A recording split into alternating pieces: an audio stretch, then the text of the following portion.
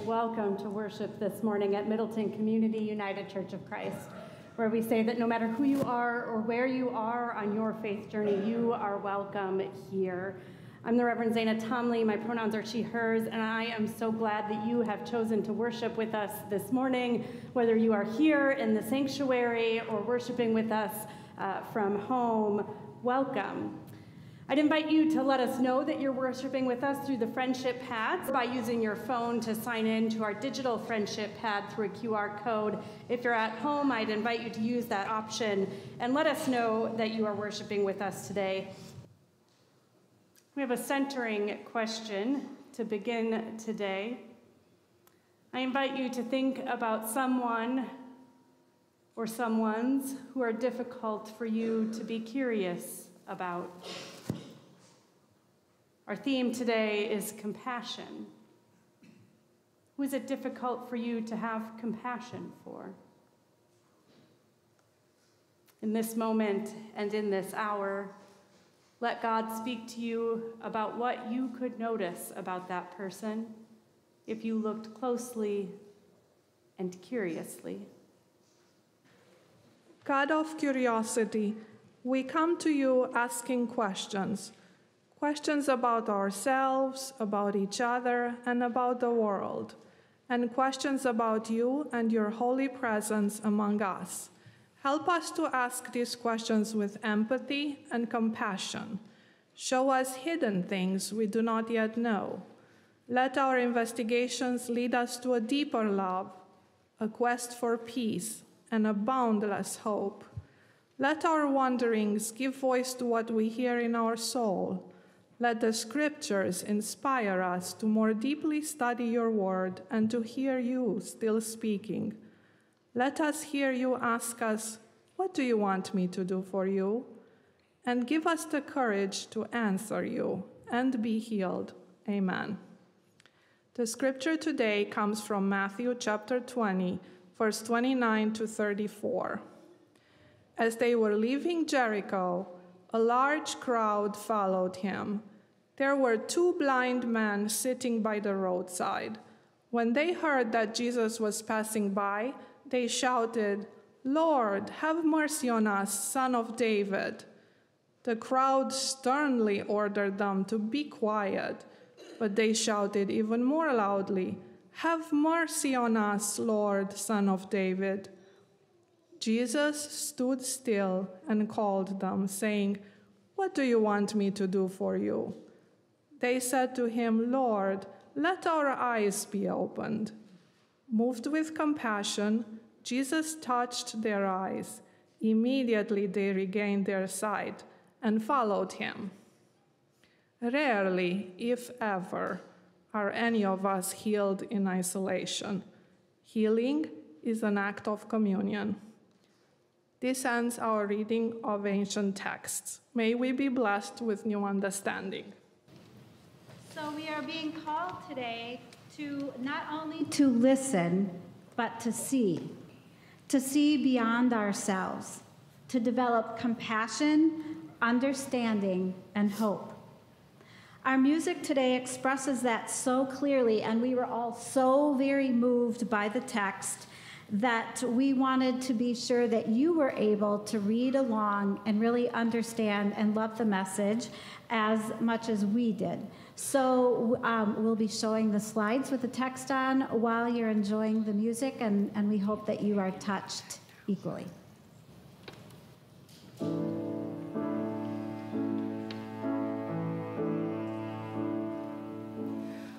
Come and see.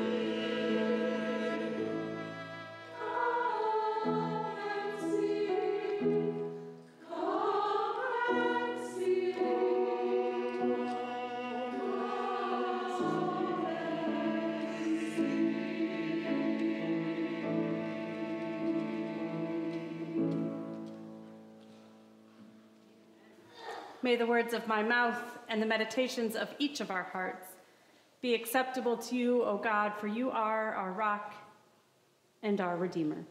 Amen. So we're in our second week of being curious, and this week we are focusing on the theme of compassion, and particularly of compassion as an outcome, something that can be cultivated by the practice of being curious. Now, curiosity, from the beginning, we should say that curiosity maybe isn't the strongest theme in Scripture, right? And maybe it hasn't always had a strong theme in practices of spirituality throughout the history, particularly of Christianity. There are a lot of places and teachers of Scripture who might give off an air of certainty, right? And really often the idea of faith can be, I think, confused with the idea of certainty. And certainty is the opposite of curiosity, right? It takes admitting that we might not know something in order to be curious. So curiosity throughout the history of our faith traditions has gotten a bad rap. I mean, especially if we go back to the beginning, and a lot of the theology and the ideology that's put on our faith, particularly Eve, gets a really bad rap here, right? It's Eve's curiosity that gets her in trouble, and therefore, curses all humanity for the rest of forever. I don't have time to uncover and dig into that right now, but let me just say I think we're getting it wrong there, right? We have these sayings, curiosity killed the cat. Curiosity, until maybe recent history, really has not always been lifted up as a virtue, as something that we should be teaching and instilling in our children or in ourselves. So I want to turn to our scripture today and suggest that curiosity, as Miss Amy talked earlier, is often at the core of who Jesus was and how Jesus lived in this world. So first, it's important to place that small story. So we hear this small story of Jesus healing two men who were blind on the street. And it's a familiar story. It actually shows up in lots of places. It's told in Matthew. Almost the exact same story is told back in chapter 9, as is told here in this section. But what's interesting is where we get this story. So for the verses before these ones, in the first part of the chapter, we hear of Jesus and the disciples making their way toward Jerusalem. We're coming up to the end of the story in Matthew. And Jesus is teaching along the way, and he's teaching these really big ideas about salvation. We get kind of three dialogues of Jesus talking about what salvation is and what it's for and who it's for and who is in and who is out, and talking about what is to come. And then we get this small story, so let's set that aside, about Jesus healing two men on the street. And then after that, we immediately get the story of Jesus and the disciples entering Jerusalem.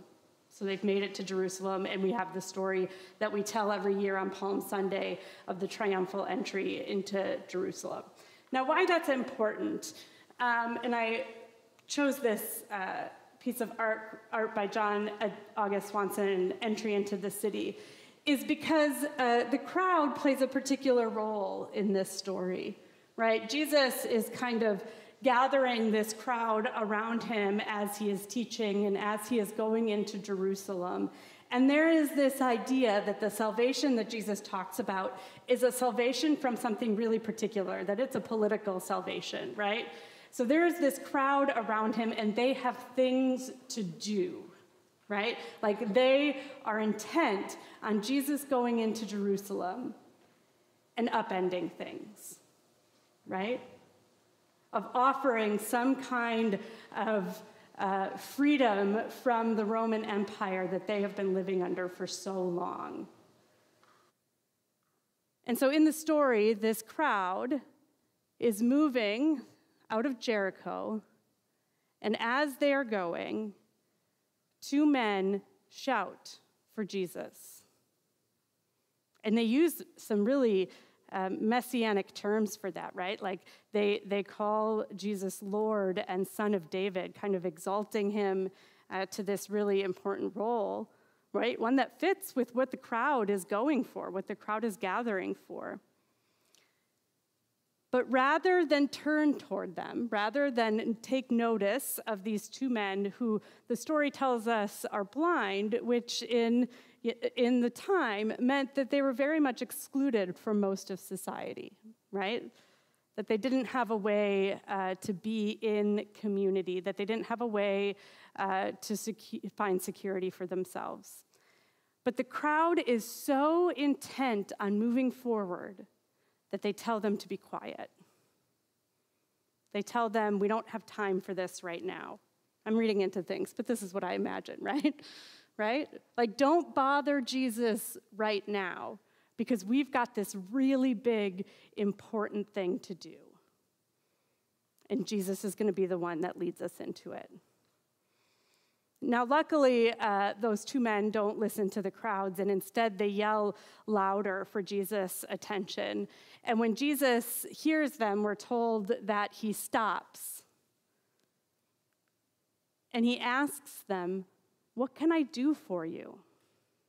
What is it that you need from me?" And they very clearly give him an answer. We need to see. We need to be able to see. So Jesus restores their sight. He draws close to them. He touches them. They're able to see. And then Jesus continues on his way, and they follow. Now, we're told in there that when Jesus hears their request, he is moved by compassion for them. That taking the time to stop and to draw close and to ask what it is that they need moves him to compassion.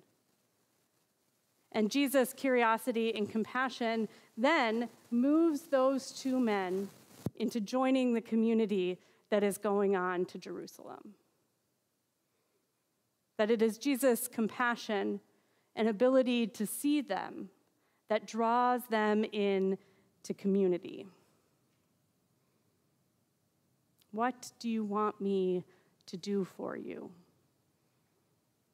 Is the curiosity that Jesus puts out there. An interesting note, the text leads us to imply that everybody knows that these men are blind, right? That is a defining feature of who they are. And yet, Jesus does not go into that interaction being certain of what it is that they need. He doesn't go in assuming that they want to be healed of their blindness, and instead asks them what they need. I don't know if any of you have read this book. I never thought of it that way, by a journalist, Monica Guzman. Monica lives in the San Francisco Bay Area. She is a Mexican immigrant, and she is all of the stereotypes that you would imagine go around and are attached to a Mexican immigrant living in the San Francisco Bay Area. So she would call herself this really liberal and progressive person. But she's made her writing revolve over the last several years around bridging political divides, because she is also the daughter of Mexican immigrants who vote very conservative and who have been Trump voters more than once. And so there's kind of this great divide between her and her parents, and yet she sees them on a weekly basis, and they have dinner together every weekend. And they have, you'd think to do that they would have to not talk about politics, but they don't. They talk about politics every time that they are together.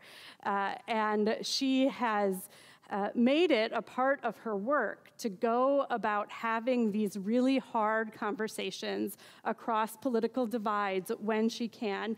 And her book is about teaching how it is that we go into this world and this divided world with curiosity for people who are different than us.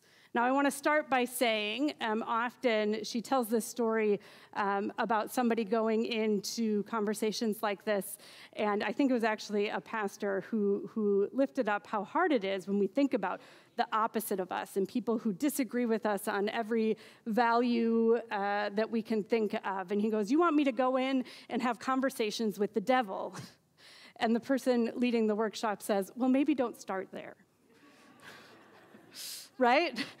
Like this work of healing the divide that we see in our communities and in our country and in this world shouldn't start by reaching the farthest person that you can think of, right? And in fact, one of the things that Monica lifts up is that is one of the things that's wrong, is that we tend to think about that person who falls in a different category from us in the extremes, right? And that's not to deny that the extremes don't exist in this world. There are people with extreme views and policies and ideas who are out to decay or erode what it is that we value. But what her research and what the research of others has shown is that we far exaggerate the other side and their values and their understandings of the world. There was a CBS YouGov poll a couple years ago that said most Americans, when asked to name what the biggest threat to the American way of life is, answered other Americans. Right? Most Americans answered. But that researchers at the University of Pennsylvania who were looking into the hostility that exists in our world found that people on either side of America's political divide assume that the other side despises them twice as much as they actually do. So we go into interactions in this world assuming that people already despise us, that we already don't share anything in common, that we already believe they're out to get us. We go into these conversations far too often with certainty. And for Monica, that is at the heart of the divides that we face. One of the questions she asks that really, it got under my skin was to think about who you spend more time thinking or talking about than you do talking with. Who do you spend more time thinking or talking about, whether that's an individual or a population of people that think or act or worship or vote differently than you do? Who do you spend more time thinking about than talking with? Recognizing the gap, she says, is to recognize that there is something that we don't understand between here and there, between me and them. And instead of seeing it as a wall that is impermeable, to see it as a gap of something I don't know. She offers two questions. So often I know for me, when I think about somebody who lives in a way that's really different than mine, that I might find threatening to my way of life, the first thing I think about is like, why do you think that way, right? Why is it that you have that idea? And Monica suggests that there are two far better questions to begin with. And the first is, how did you come to believe what it is that you believe? Because every single person we talk with, every single person in this world has a story that is behind their beliefs, that is behind who they are and how they ended up where they are. And then, what are your concerns Or if you wanted to put a positive spin on that question, what is it that you hope for? I'd like to suggest that when we go into this world with these questions, when we come up against people who are different than us, who think differently than us, and that might threaten us a little bit, that these are really courageous and faithful questions to ask of the world. Because they acknowledge and show compassion for other people. Now, again, these are not questions that are going to solve anything. And Monica talks about that she has these really long conversations about the stories that come behind the ideas that people have. And she doesn't leave those conversations with her mind changed. And they don't leave those conversations with their minds changed. But they do leave those conversations knowing one another's stories and having some form of compassion for one another. These are really hard conversations to have. And so again, I want to suggest, sometimes these conversations aren't ones that we should have, right? They can be dangerous. They can be conversations that we've had too many times with the same people who have hurt us or shown us reasons why they can't be trusted in that conversation. But that doesn't mean they're not worthy conversations, or they're not worthy thoughts for us to be having about other human beings in this world. What is the story that brought you to where you are today? What are your hopes for this world? Because the research shows us that far more often than we acknowledge, we share more of those things than we think.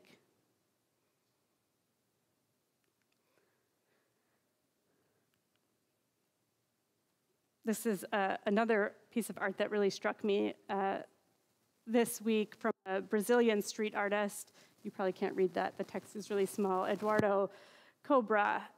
And it's just a small piece of a really large piece of street art that he did featuring the eyes of his subjects, all of which were Nobel laureates, Mother Teresa, Nelson Mandela, and Martin Luther King Jr., these people who are known as being folks moved by compassion.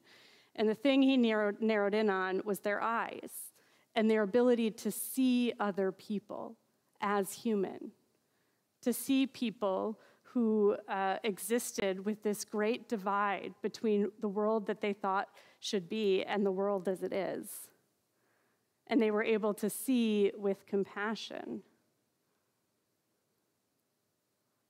and move humanity toward a place of healing, even if just one increment at a time.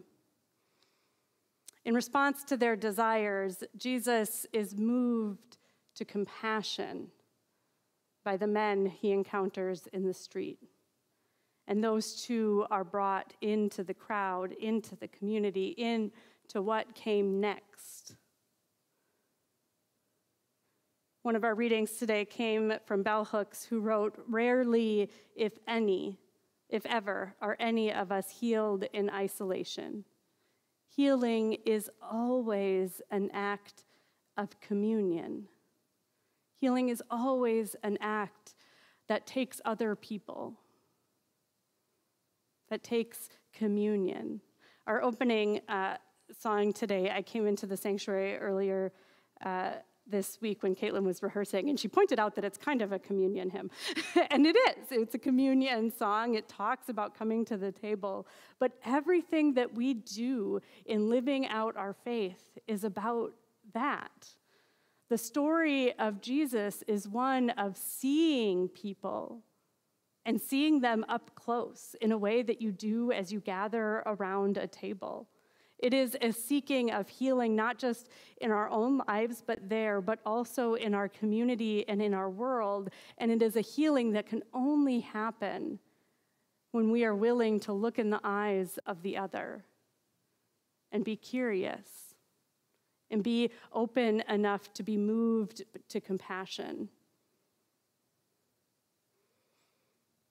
So I want to close by asking you to think Again, we had a centering question at the beginning of worship about who it is in your life that you find it really hard to be curious about and really hard to be compassionate toward.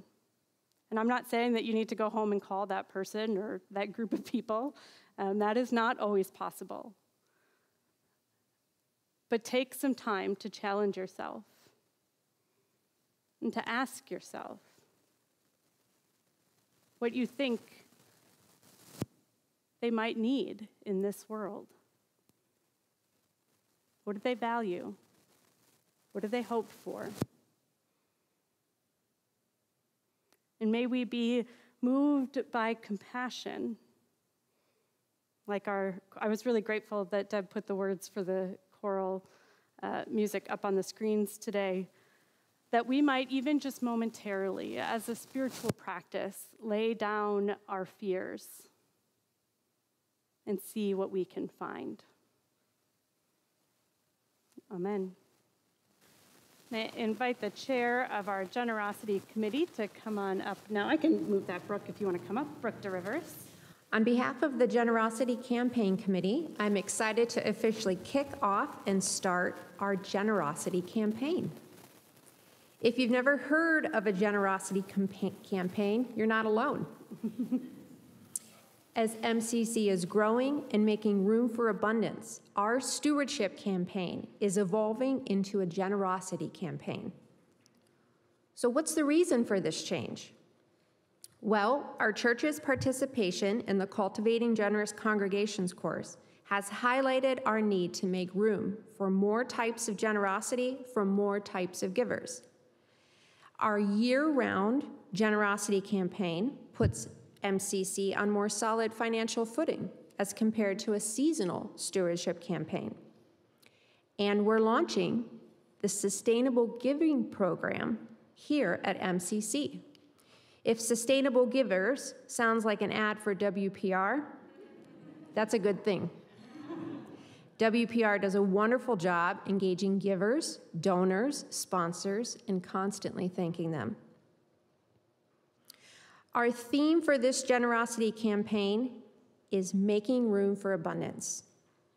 In one particular sermon about community, as told in John 10, Jesus says he comes so that God's collective people may have life and have it abundantly. We're experiencing a season of abundance here at MCC, and we're called to respond in kind. MCC exists so that all God's people, those here and those yet to arrive, might experience the abundant love of God's community. In response to this abundance, we're making room here. We have a new member class today following service. We welcome our new associate pastor next month, and we are inviting you to consider moving from an annual pledge to a sustaining giver program. Have you ever asked for something and gotten something back that's way better? Well, the Generosity Campaign Committee asked MCC staff for a thermometer to track our progress. Can you picture it? It's vertical, like a bubble, and you can color in red till you get to the top. Well, we got something much better to reveal.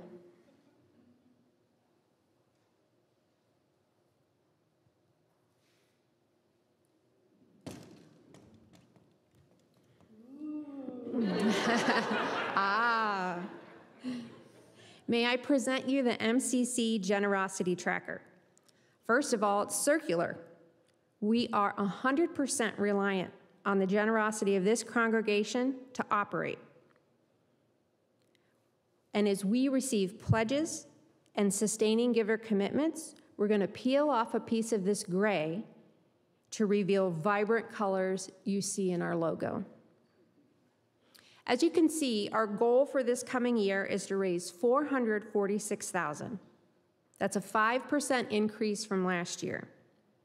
And as I personally move from a mindset of stewardship, trying to do the most with what limited funds we have, moving to a mindset of generosity, being open to God's plan for MCC, the abundant love God has for all of us, I'm curious if we will surpass that goal.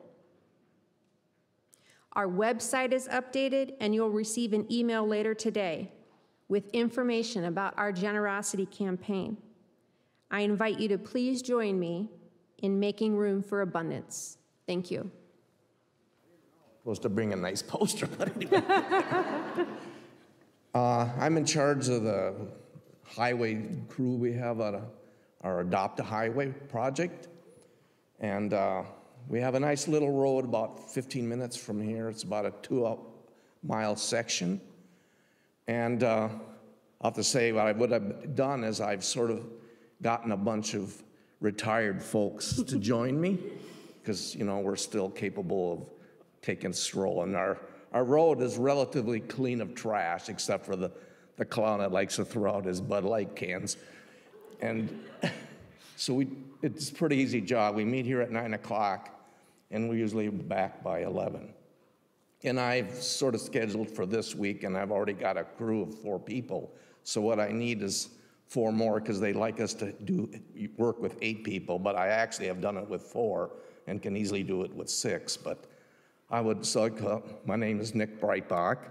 So if you talk to me or Ann, you can get my email address, and I'll put you on the list. And When are you going out this well, so far this week, most crew, we got Tuesday, Thursday, and Friday. And poor Dave here is the lone Wednesday guy, but so anyhow, so if you can help us, you want to get on the list, just let me know. Thank you. Thank you, Nick. Yeah.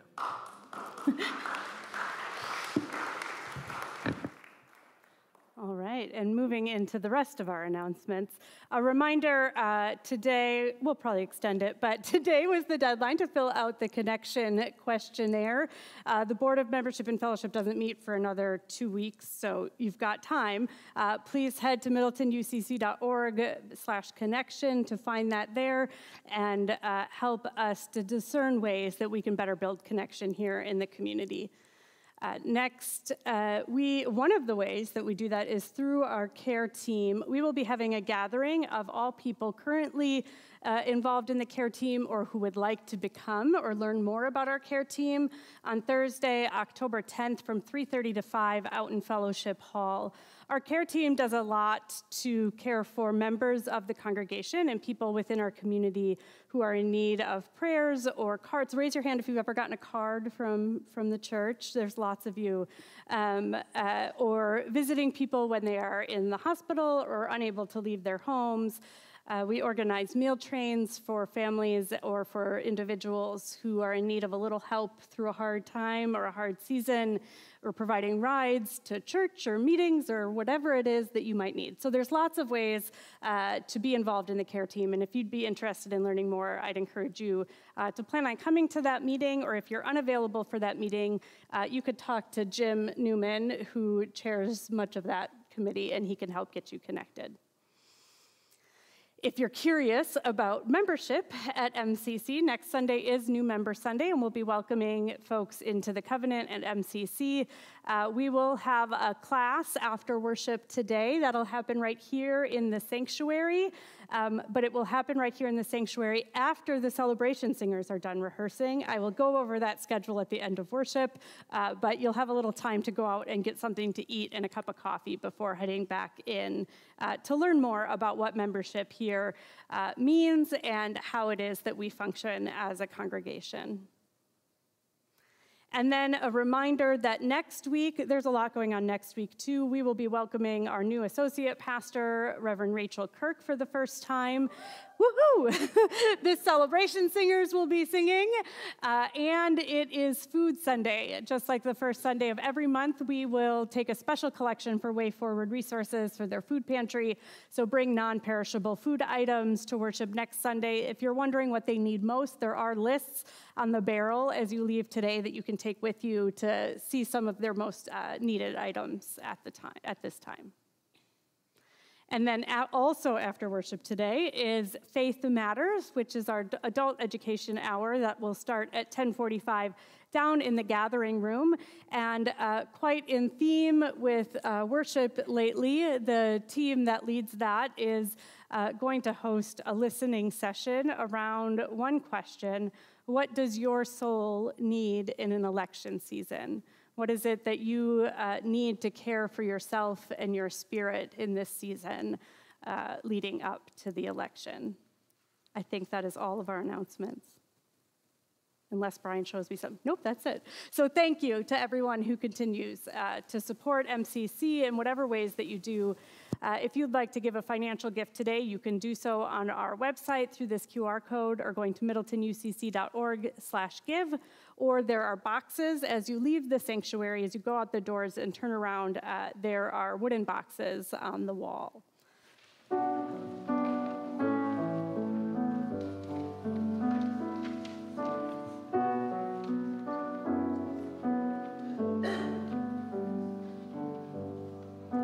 When you're not sure who you really are, when all you feel is the shape of your scars, and you have more wounds than you can count, open your eyes, look all around, you aren't alone, this is your home. Come and remember who you are here. Do this to remember who I am. Come and remember you belong here. All belong here.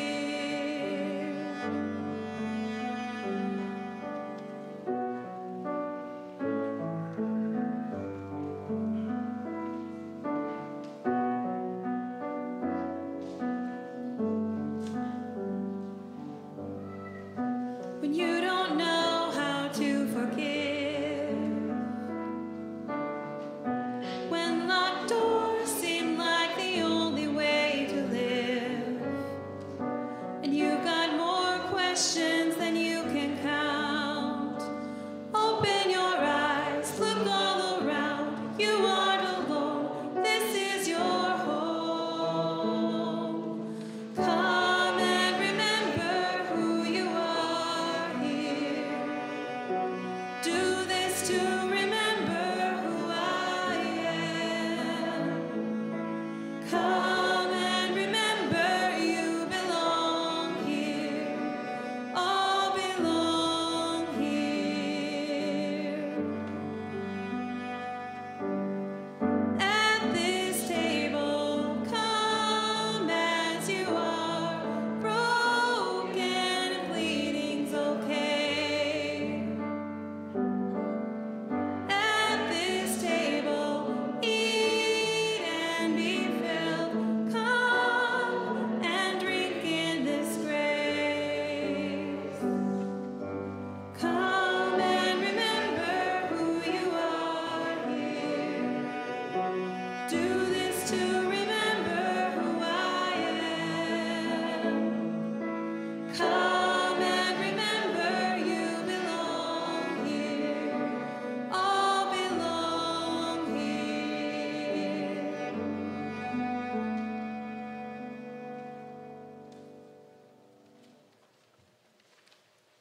Friends, as you go from this place, I remind you that we do not exit, but we enter into a world where there is so much to be curious about. So I hope that you go from this place holding your questions as a holy practice.